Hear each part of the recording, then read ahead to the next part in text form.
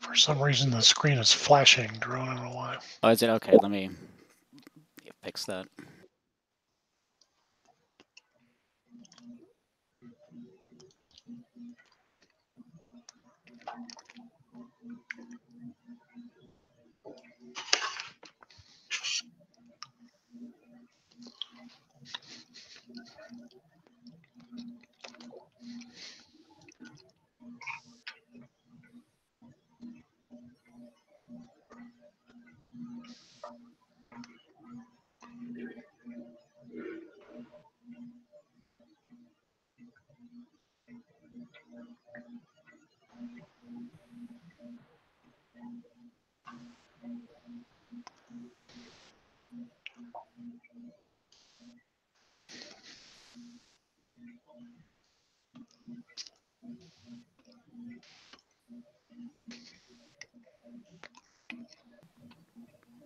Doesn't actually seem to be showing anything.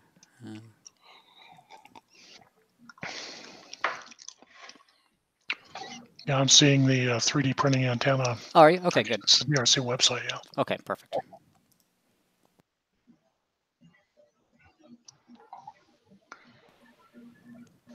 Okay, it is 6 o'clock. We can get started here. Welcome to the Elmer session. It runs from 6 to 6:45.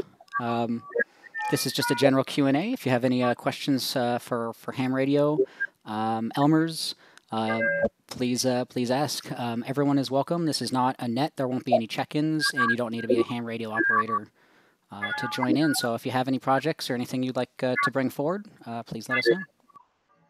And please mute your mic if you're not speaking. Yeah, let's go over that too, because I did that by accident the last time. Let's see. Maybe if I can, if you go to the three dots, let's see if I can share my screen. It wasn't looking like it was working before. Let's check that again here.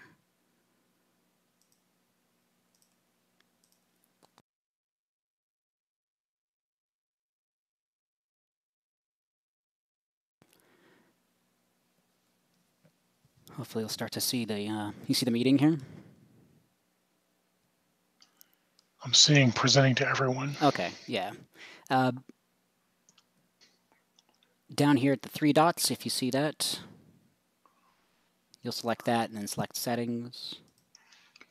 And just make sure you have your correct microphone selected if you wanted, and the correct speakers as well, so you can hear.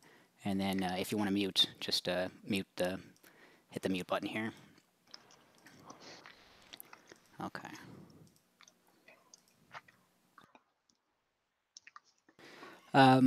Let's see here. So, Ham Radio Outlet did mention that they're actually hiring a position here in Denver. Let me share the screen back out here.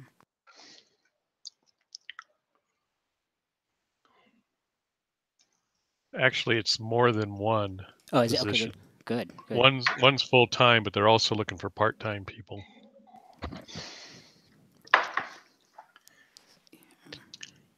I got a great story about Dean Hayworth. I don't know if y'all remember Dean back in the day. I think it was AC0S. We had a part-time gig at HRO, and I walked in there one time, and he said, "Jeff, how are you today?" I said, "Well, I'm just looking around to see what I need." He says, "You don't need any of this stuff." Yeah. Speaking of not needing things, I was watching one of the packet groups on the groups.io, and MFJ, well, the TNC Pi went out of business, and MFJ took it over, and they just announced that they're going to now sell the TNC Pi again, and it's on their website. I don't know if, yeah, that's it, that link there. I don't know if HRO, if they're going to carry it or not. I'm going to find out on Saturday when I work on Saturday, so I'll find out. But the TNC Pi is great. I've got a couple of them, and they work really well. I was surprised how well they work.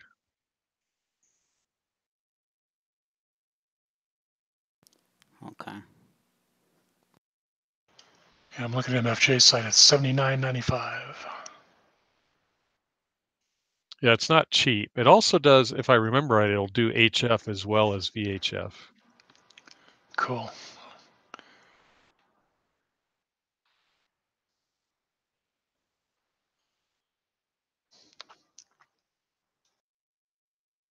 Okay, yeah.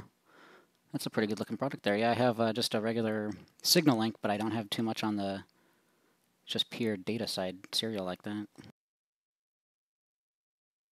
You could also stack them, so you could have like you can bridge them, and you could have like an HF to VHF gateway and vice versa.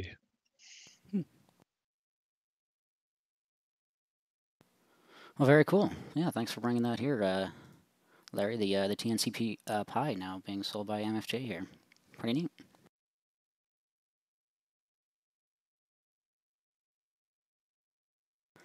All right, anyone else on that, or anything else you'd like to bring up so far? Just let us know.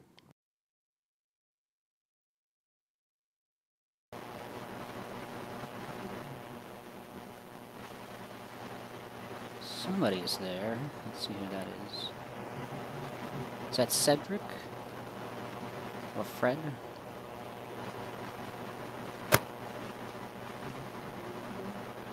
If you're talking, if somebody's talking, we definitely can't hear. Your audio is definitely distorted.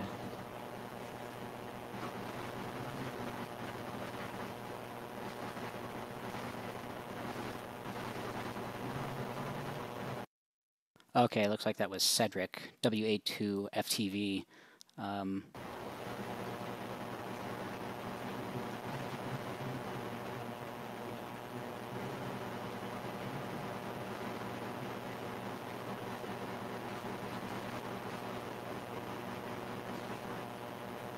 I'm sorry, is it just me that's hearing that background noise?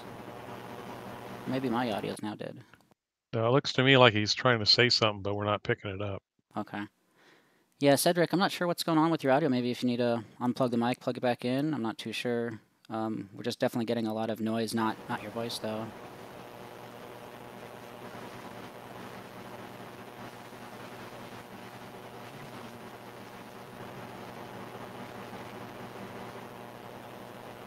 And we might keep muting you until it... Yeah, okay.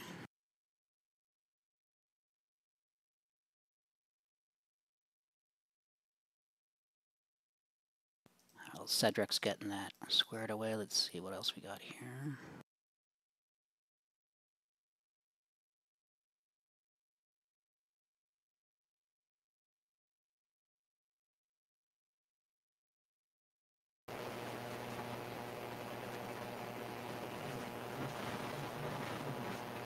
Still hearing bad audio for you, Cedric.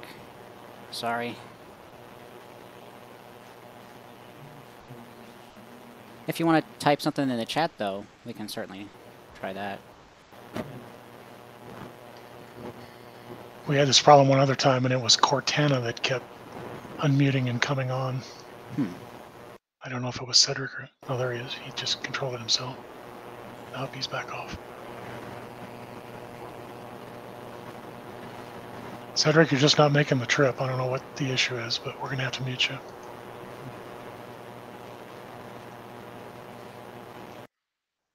Okay. Put your question in the chat, Cedric, if you'd like to ask a question.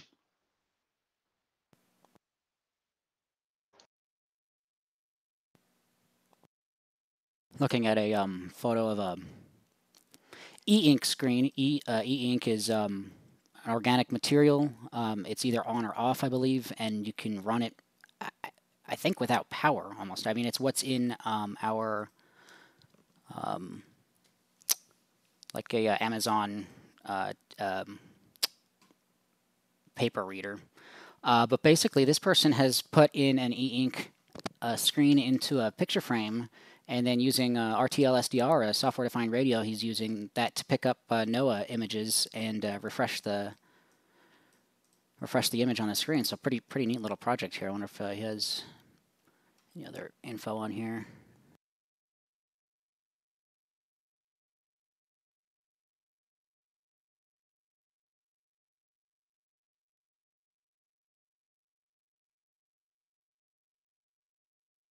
Yeah, it looks like he's just using kind of a standard setup for NOAA reception. Let's see. And again, NOAA has satellites broadcasting images, and you can pick them up here. So it's a pretty neat project here.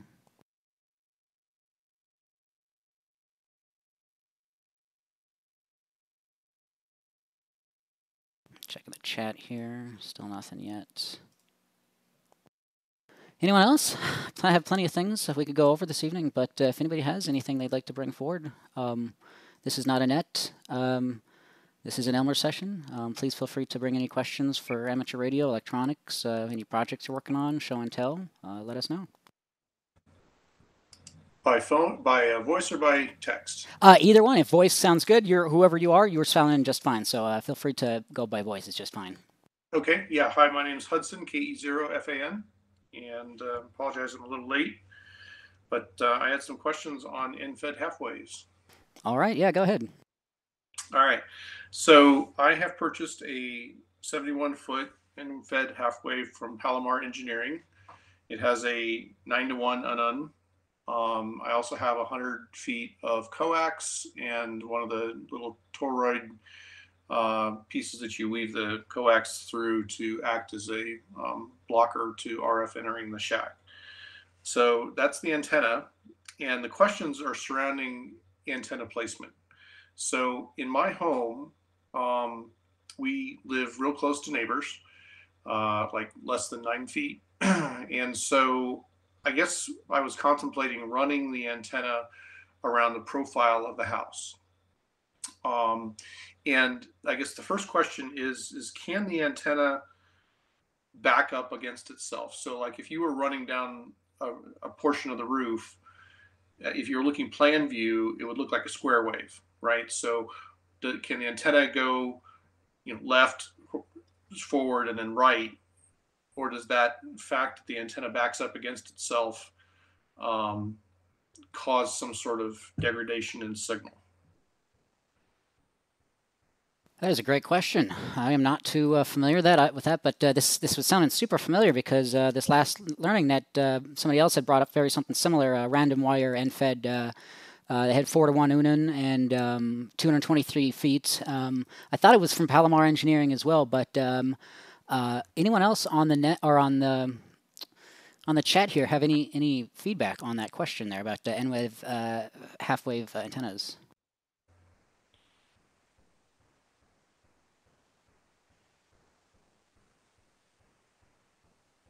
Repeat just that last part of the question there.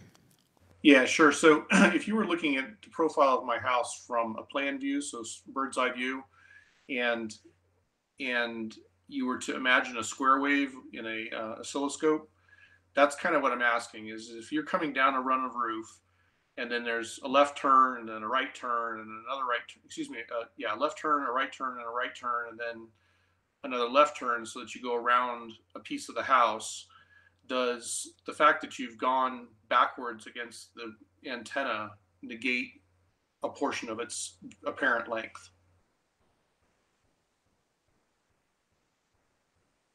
Gotcha. I'm not too sure. Let's see if we had, or Fred, you have any input on that? Fred Hart, AAZ or JK by chance?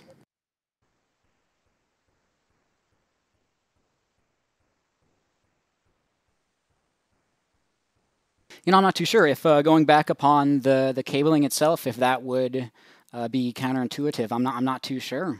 That's a great question, though. I'll throw it out once more. Anyone else on the group here have any input on that end-fed half-wave antenna and going back upon itself due to constraints?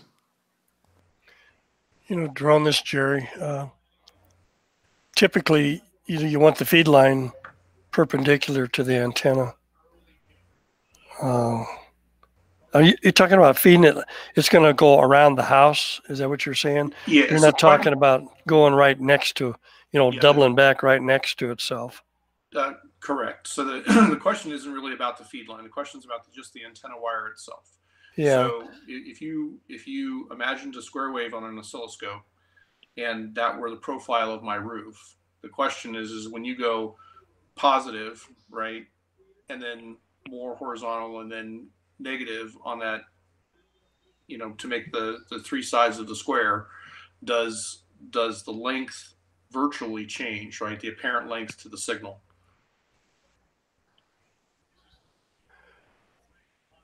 I think a lot of it's going to depend on the distance it is apart and all that. probably this is one of those things where you're going to have to try it. Okay, just Try it noodle and see around if with it works. You know, Yeah, I think that's and I will honestly say that's part of my apprehension. I typically don't like to climb higher than I'm willing to fall. And my roof's, you know, whatever, 30 some feet up in the air. yeah, I hear you there. So, and the other part is I don't want to go, you know, horseshoe nailing this antenna into my fascia, only to have to take it down and then have, you know, painting and weathering issues, damage. Are your downspouts? That's another consideration. You know, if they're plastic, like a lot of them are, if they're metal downspouts, you get too close to them, it's definitely going to affect the antenna. Yeah, all the drainage is aluminum. So that was part of a concern, and you know, it's just not an optimal location. Right now, I'm running a compact antenna with some decent success. You know, like I'm able to get like 900 miles or so, which is, I think, pretty good given what it is. But I'd obviously like to get a little further if I could.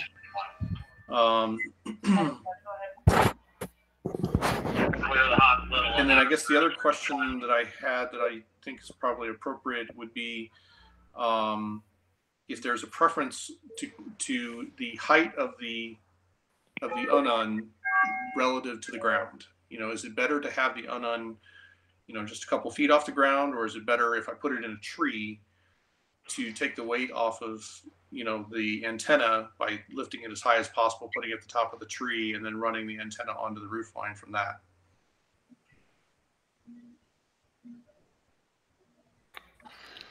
I know a lot of the end-fed wires, they run them, you know, just the balance close to the ground, so a few feet off the ground.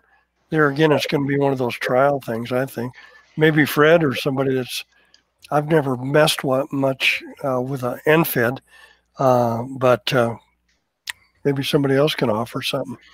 This is Jeff. I posted a link to an article in the chat you might want to look at. Talks about folding, bending, and mutilating dipole antennas, and gives a little insight into what effect that might have. My concern with having an end in the tree and the other to the house would be lightning protection. I'd be concerned about transmitting lightning to your roof. Okay, fair enough. And do we think that the metal drip guard interfacing between the asphalt shingle and the fascia is also going to affect the antenna, or is that going to be immune because it's not really connected to anything else? Any metal that's close to the antenna is going to affect it, guaranteed. And close is relative, you know. Right. Yeah. Okay. Any metal is going to be in the field is going to create an inductance loop and affect Yeah, exactly. And your pattern or whatever. All right. Yeah, I had originally bought a buddy pole, and I get very inconsistent results, and I've determined that it's just because of where on my patio I end up setting it up and how high I end up running the mast. And so, yes, it definitely seems very sensitive to all of that stuff. And I was hoping to find a way around the finickiness of that antenna. Hey, you mentioned, go ahead, Jerry. You mentioned a tree, and the trees are always good options for antennas.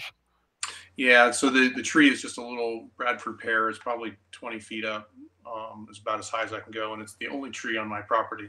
So it's just it's a rear loaded alley, and every house gets a tree, right? So pretty much the only thing I can do is either fiddle with the tree going to the house, or stick with everything just on the house and suffer the consequences of, you know, maybe go from somewhere near the ground to the tree, and then to the house with the end of it, something like that. Right. That's kind of where I was thinking. That's what I would think about. Okay. If you put it near metal, you're going to have issues. All right. And are you going to use a tuner with this, and how are you going to ground it? InFed, I assume you're going to ground it. Yeah. So I'm just using the built-in tuner on the 991 is my goal. And in terms of grounding, I can run a 75 ohm coax, which is already run for cable TV to the exterior of my house.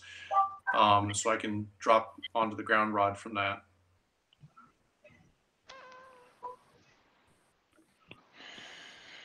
Well, this is why they call it antenna experimentation. Yeah, right. This is Dave, WG0N, and to the station asking the question, do you own this unit or is it a rental?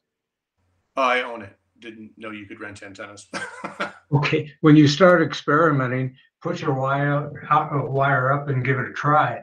But you might also consider at one time or another attaching on to the aluminum guttering. And you can even put plastic chunks in to determine what you're doing with it. But I've talked to some people, they just load up their gutter system around the house and manage to get thousands of miles. Okay. 880JK. Yeah, go ahead, Fred. Trying to push buttons here, figuring out why I'm not getting through. I must have finally pushed the right button. Interesting question there on the antenna. And I didn't quite follow exactly the way that you had it routed, but just some comments. You can't have that folding back on itself. What is it, 90 degrees? You have to have at least about 90 degrees to keep from having it, the radiation patterns from coming in and canceling itself. So you don't want it to come back over onto itself. And as far as you said something, I think, about stapling it to the house. No. You want that away from any structures, and staples. That's kind of where things are going to stop. Every first time one of those you put in, and keep it away from the gutters. Now the gutters might make a good counterpoise, but I've heard the stories also about people loading up their gutters, but you just never know what's going to radiate and what's not. But keep it away from any structures as far as possible, and don't fold that any of that antenna back over on itself, or else you're going to be canceling your RF out. And from the sounds of it, that you're as close as you are to your neighbor, expect problems. I wouldn't recommend you operating any 100 watts or anything more than that. I think you're going to be restricted to QRP without, and maybe even that, as close as it sounds, you're going to be getting into your neighbor's appliances.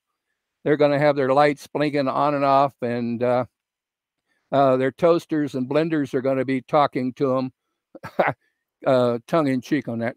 And it's amazing some of the comments you get from them, but you don't want any external antennas that they can see, because they're going to know who's causing the interference.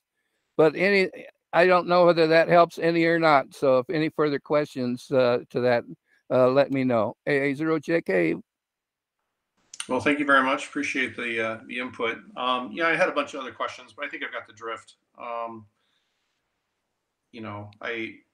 think it's just I'm not in a great spot for ham radio antennas, so I'm just gonna have to press on with what I've got, I think, for the most part. And Question.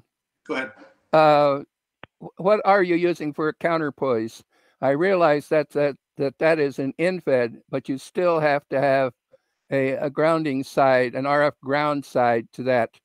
Do you have did your radio, did your antenna come with a counterpoise wire? Right. Yeah. So it comes with two, I think they're 15-foot segments, and they want you to lay out one underneath the antenna and the other one 180 degrees away.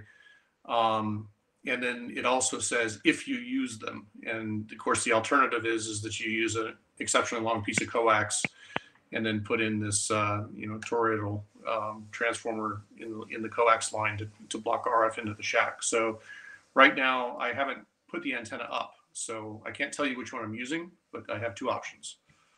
Okay, sounds good. So once you get the situation with getting it routed around there to where you can get it up off the into the air a ways there, but keep us posted, because I'd like to hear Yeah. how that works out there for you, because there's a lot of us out here that are in the same situation that you are, and we just love to get some feedback so that we in turn can maybe get ourselves situated with a operational antenna system.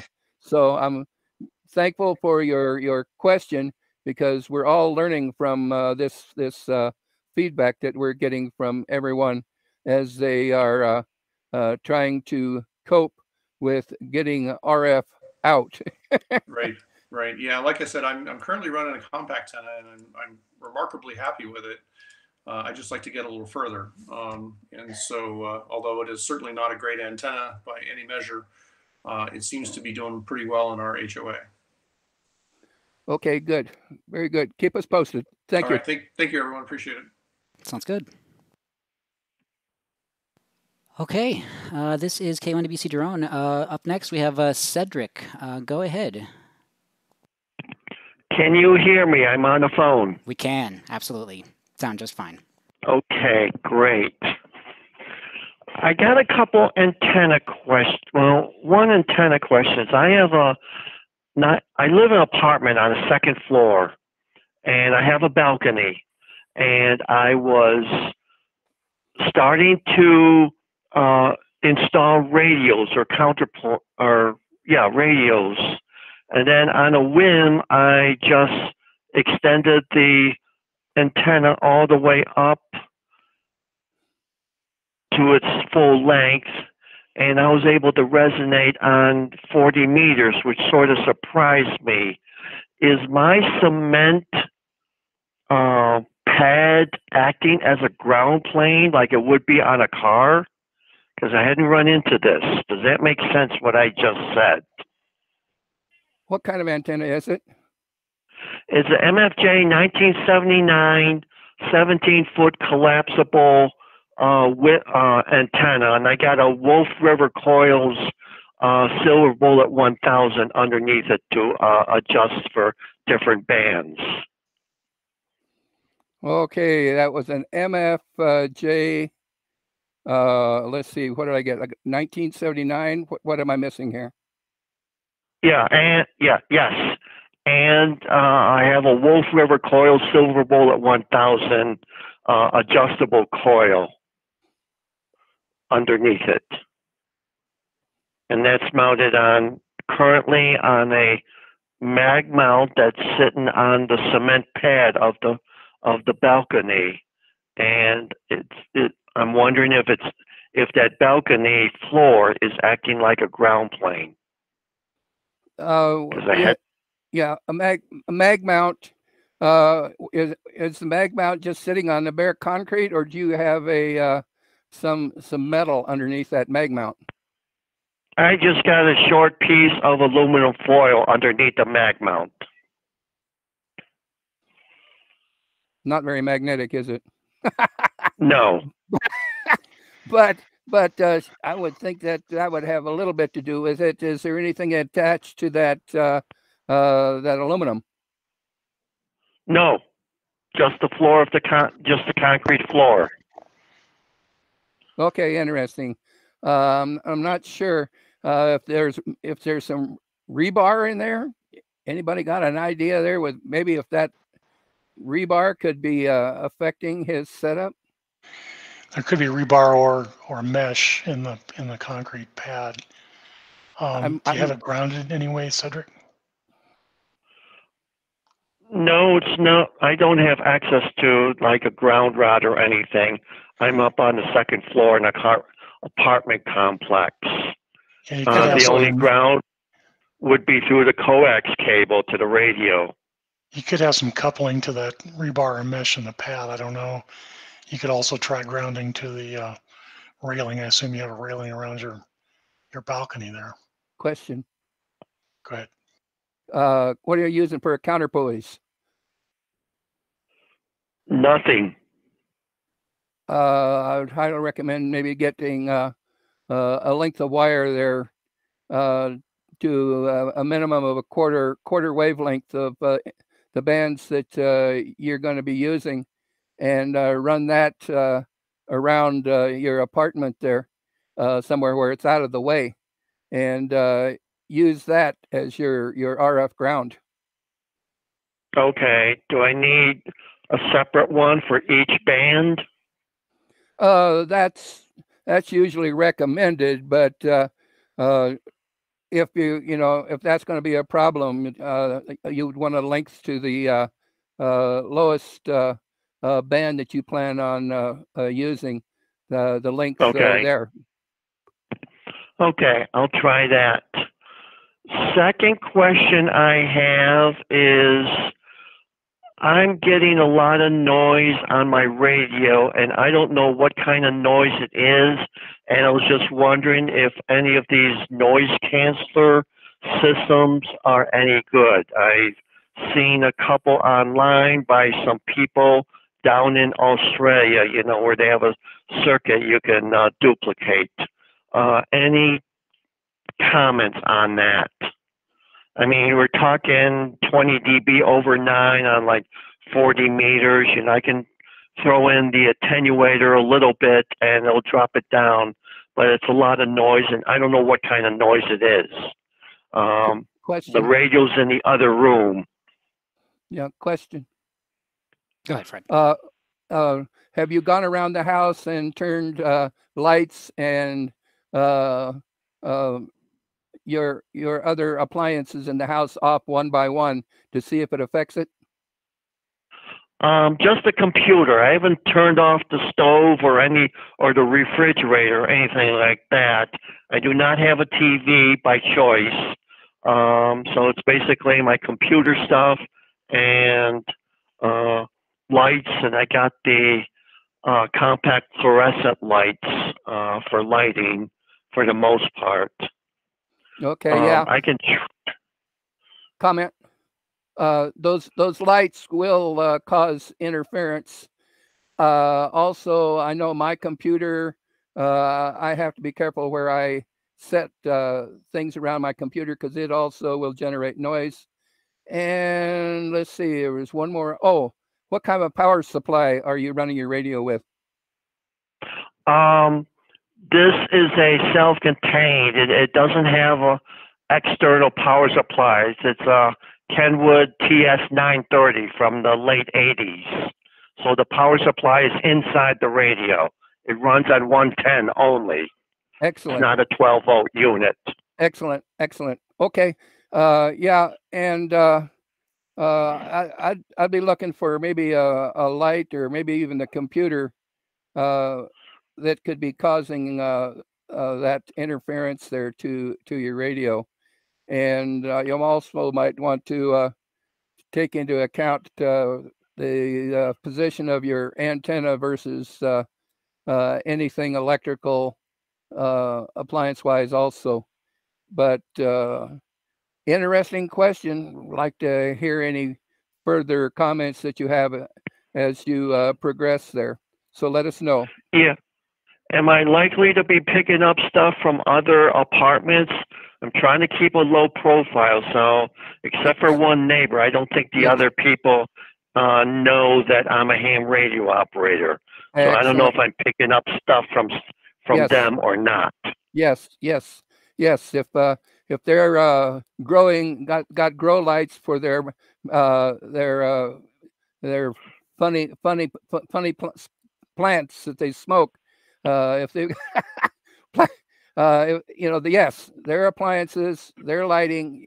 When you're in an apartment like that, those walls are very thin, and so grow lights or other appliances in their apartment can definitely affect it. So you might have to move things around and see how things change, if they change, to see on one side or the other, up or down.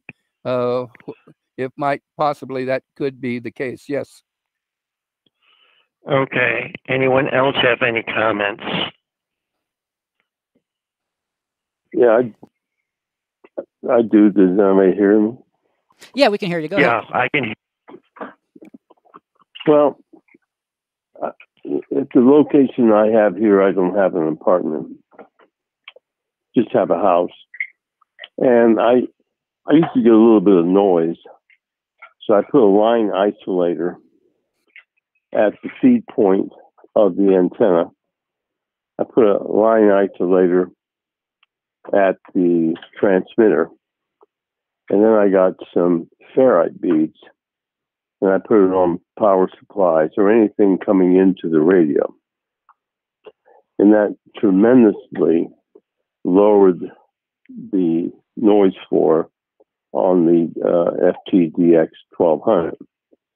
When I connect an older radio, which is a Icon 718, it still shows a noise floor of 6 or 7, which means the front, to me, I'm only talking about me, the end, that Icon 718, which doesn't really have any filters in it, it has so much front end noise, but the 1200 didn't have front end noise. Plus, I have different, DSP in there.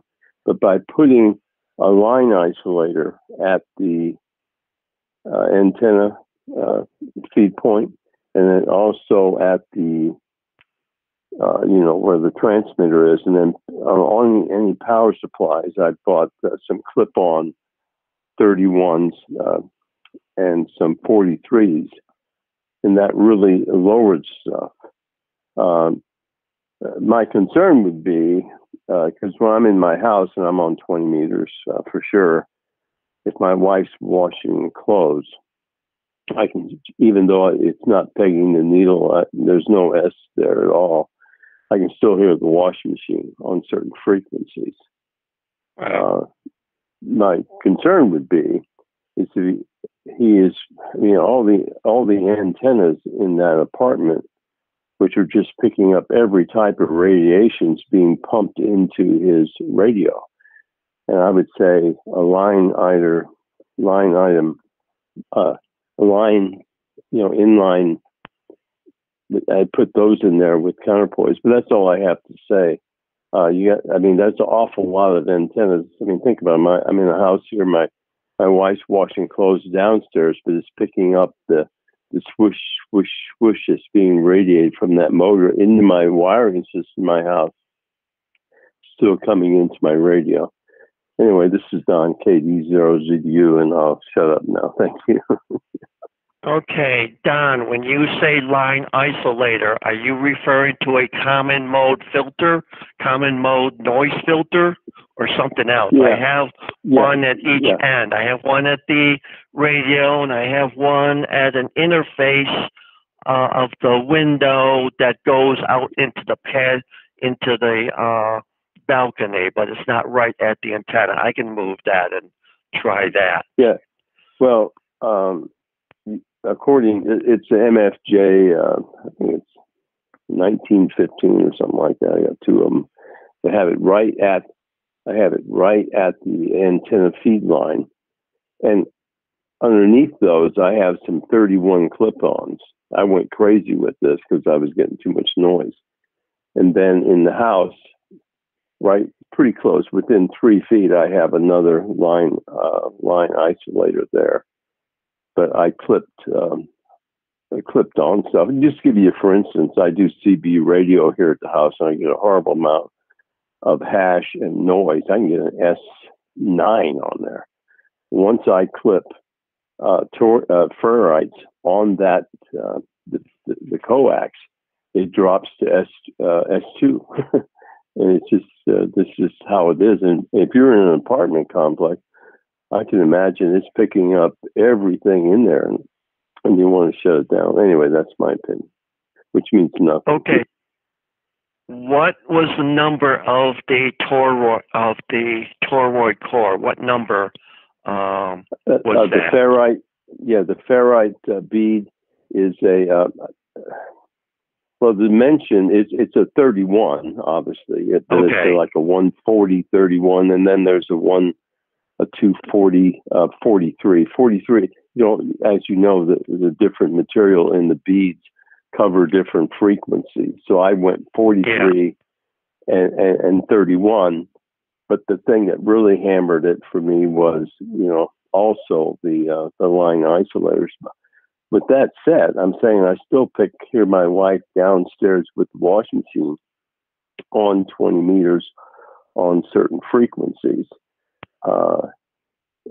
Every one of those antennas in that apartment building is one massive antenna that's feeding that.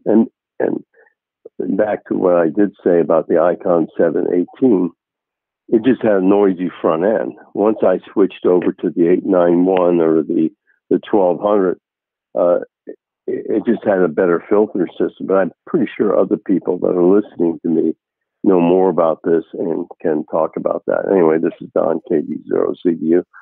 Go ahead. Comment. All right, thanks there, Don ZDU. Yeah, Fred, go ahead. Yeah, I didn't quite catch exactly where they're putting the ferrites, but might take into consideration putting some of those ferrites on the power cord coming into your radio, as close to the radio as possible, because the power line feeding your radio can also act as an antenna and pick up some of that noise. So just a thought there. Back to net control. Okay. Thank you. All right, sounds good. Yeah, hopefully, Cedric, that kind of answered your question there. I don't know if you have any other follow-up on that. No, it gives me a couple things to do, so I'm gonna check. I got some ferrite cores already. I want to see which size that is and get the others. You mentioned 31 and 43. I gotta check to see what I got. Thank you. Back to you, Doran. I've got a quick comment too. Perfect. Yeah, sounds good, Cedric. Yeah, go ahead, Larry. Also, I was going to ask about your feed line, what type of coaxial cable you're using to the antenna.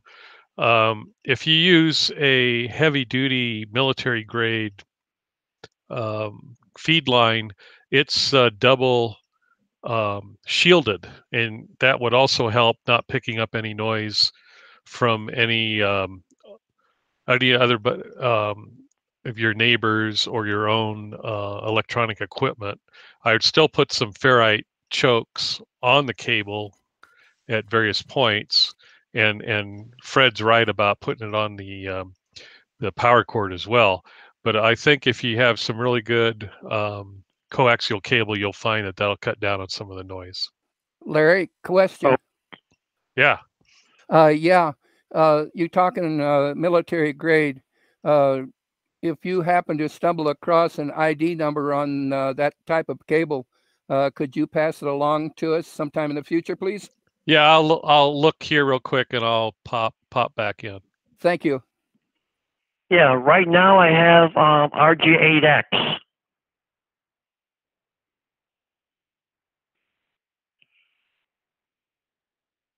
Sounds good. Okay. Thank you, everyone. Yeah, no problem, Cedric. Yeah, go ahead with a comment in there. Go ahead, yeah. Is he talking about that LMR 400, which is double shielded, or is he talking about the 213? The 8X is flexible, but it's not double shielded. The 2213 from ABR Industries is mil-spec grade, and it's double shielded. I would recommend that. Thanks, Larry. Okay, thank you for the info. All right, sounds good. Anyone else on this? Or go ahead, Larry. On the 2213, it's not very expensive. It's just not very flexible like a 8X. 8X is very flexible. The 2213 is not as flexible, but it's not expensive. It's actually fairly well priced. And ham radio outlet carries that, I'm assuming? Yes. Yeah, they have it in all kinds of various lengths. Yeah, already with connectors on it, etc. Okay, thank you. All right, 2213. Yeah, ABR Industries here. Okay, perfect.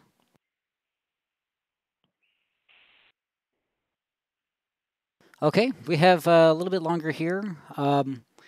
The regular meeting does start in about 17 minutes, but we definitely have a little bit of time left here. I guess real quick, if I know it's a little late into the meeting now to be going over this, but if you haven't looked on the meeting, you can go to the three dots and change layout to spotlight, and then you can see some of the things I've been showing as well as some other things. That being said, though, anyone else have anything else they'd like to bring up? Otherwise, I can pass a few more things here.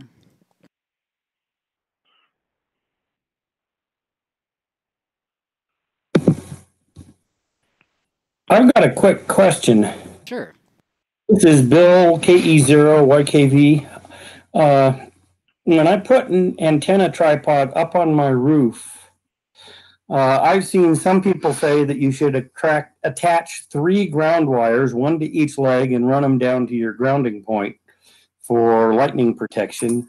But is there any reason why those 3 wires can't be well, do I really need 3 wires? And if I do, can I just put them together and run one single heavy cable to the ground?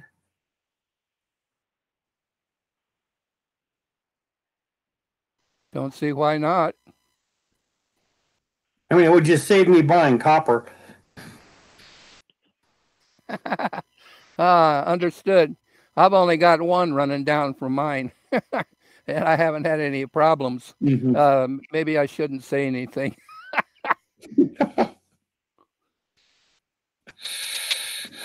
Okay. I just need to find a couple brave, bold, daring people to help me get up on the roof and do it. So, but thanks for answering the question. Okay. Yeah, as long as it's safe and it stays in place, I would imagine that should be okay. But yeah, safety first, absolutely. All right. Anyone on that? Anyone have any other comments on having the roof antenna tripod and guy wiring? I just put a link in the chat that gives a comparison of braided versus solid versus strap copper for grounding. Might be interesting to take a look at. Okay, thanks. Okay, yeah, I misunderstood that. Okay, perfect.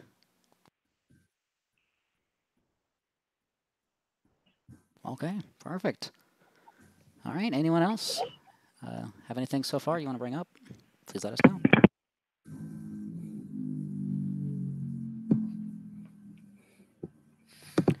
Let's see here, a couple of things.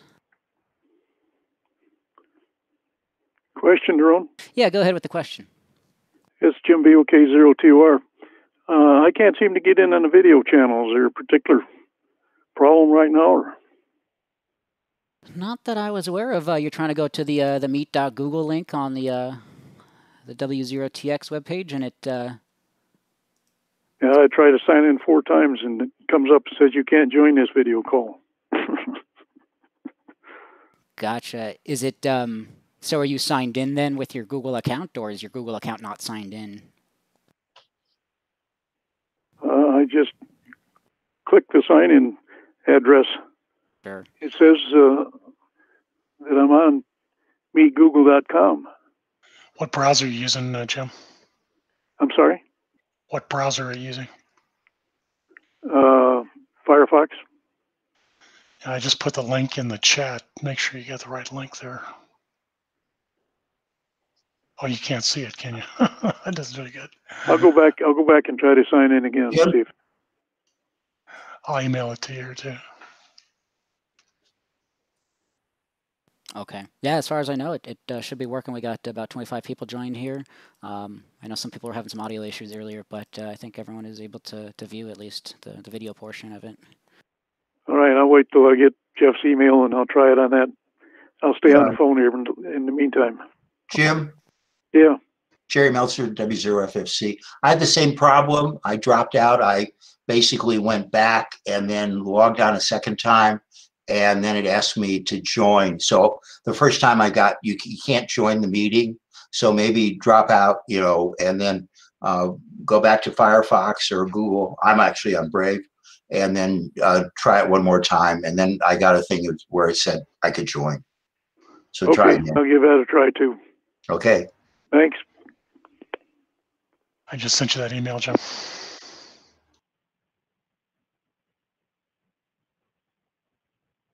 Okay, perfect. Yeah, if you ever have any technical issues, definitely don't hesitate. As it shows in there, there's a phone number you can call in, and we can try to help you out further there. Quickly here, over on arl.org/news, there's an interesting post on British Columbia Radio Amateur Radios. Here's a Mars Reconnaissance Orbiter.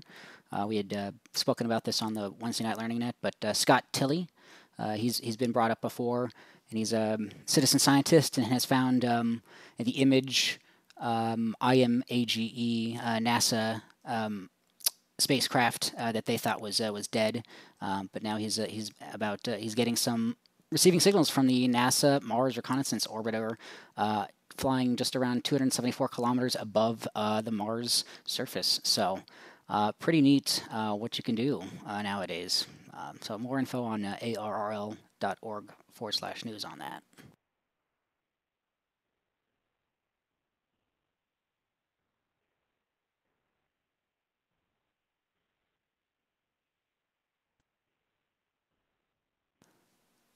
Over on hackaday.com, always a favorite blog of mine just to browse. A lot of interesting engineering articles, electronic, mechanical, medical, mechanical, all types of engineering. So lots of different projects going on there, and some pretty interesting engineering going on.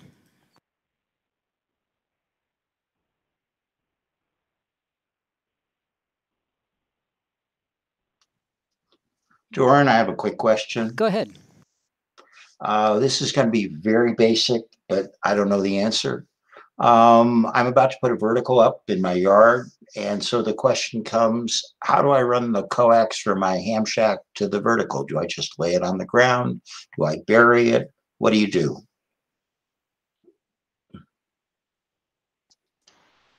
If it were me and I was ambitious, I'd put in a piece of conduit and run it through a piece of conduit, but not knowing your situation. Well, you know, so basically dig a little trench and put it through just some conduit and then run it underground. Easy to pull it in, pull it out, and make sure you seal the end so you don't get water and ice in there and stuff. Okay, just wondered. Yeah, just make sure the critters can't get to it.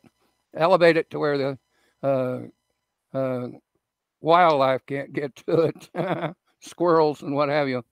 I've had coax running on the ground from my antennas for years, and I've never had a problem with squirrels or rabbits or anything. Of course, we had a meeting about it, and we negotiated that they wouldn't do anything, and I wouldn't kick them out of the yard. So, but I haven't had any problems with mine. And again, I emphasize quality coax that can stand UV radiation.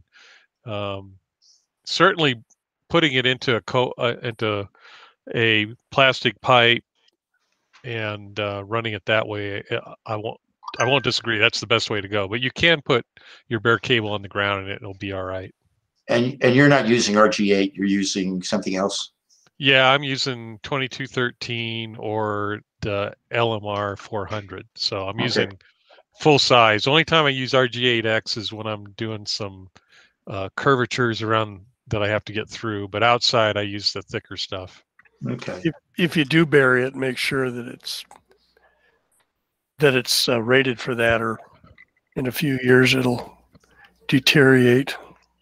Yeah, most of the good stuff is going to be variable. Yeah, right. Along the same topic, I was looking at RF Precise as an interesting magnetic loop, and they said that they only recommend running 50 feet total between the ham shack and the antenna, and I wonder why just 50 feet.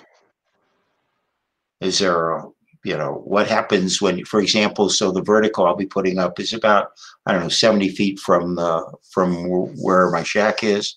So do the runs make a difference? And there's basically, if it's an infant vertical or whatever, it doesn't matter. Does it make a difference for how long the run is from the shack to wherever it is you're going? And why? It depends on the loss figure for your cable. If it's low loss RG8 type cable, you can run it longer. Other cables you may have to run shorter. So it's not an issue with SWR or standing waves on the coax running out to the antenna. You know, you might want to ask Precision about that, because there could be some reason there's interaction, because the loop's kind of a different animal, and there may be some reason there that you know, that they're saying that. I'd sure ask them about that. Okay. I was just curious. It was like, oh, is this, you know, obviously standing waves or what it is? And 50 feet isn't a multiple of anything. It's like, really? I've had situations where especially on 6 meters, your multiple lengths, you got to get the right multiple length, or you can have issues getting it to load right. And it could be something like that with their, because they've got their tuning apparatus right at the base of the loop. And there's some reason other than length, or, you know, loss, I think that that they're saying that. Okay. Well, when I find out, I'll let you guys know. It'd be interesting to know. Yeah. Okay. Well, thank you all. We have just a few more minutes here. If anybody has anything very quick, otherwise we just have just a few minutes before the meeting starts. Yeah, I'd recommend, if you want to take a environmental break, let's do it now, and we'll start up right at 7 o'clock. Perfect. Sounds good. Yeah. 5 more minutes here. Topic is going to be presented by Karen Rucker, KG5GAK, 3D printing antennas in dark arts, same Google Hangouts, so you don't have to go anywhere. And we'll be starting here in just a few minutes.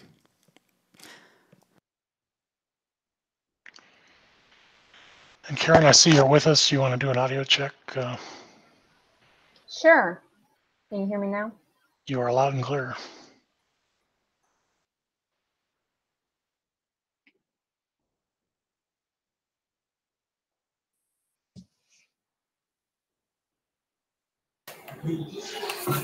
Hey, Doran, This is Bill, KD0 Whiskey Sierra Delta. Yeah.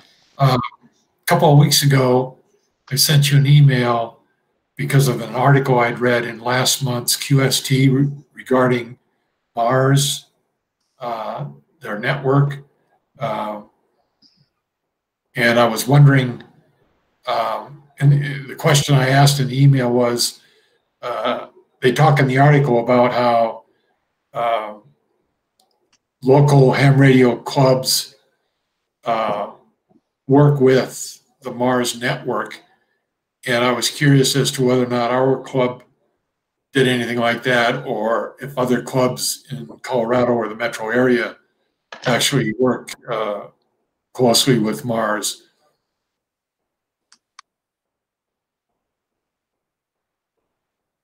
You know, I'm not too sure. Yeah, Fred, go ahead.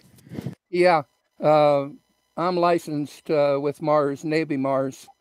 And here a while back, the Navy decided to get out of the Mars program, but the Army is still carrying on. And during some of these events where they're doing the cross band, where they're outside on the Mars frequency and you are on the inside operating split, they have these occasional opportunities to be able to talk with the Mars stations. So you don't have to be a club member as such to do that, just have to be a licensed ham and operate on the appropriate frequency split and participate. But other than that, unless you want to become an actual Mars, licensed Mars, I believe the Army is the only one that's carried on the tradition there, if you want to look further into that. But we Navy boys got kind of cut out of the program. Okay. They offered me the opportunity to join the Army, and I said no, thank you. I'm a Navy boy. Yeah. Okay, I understand.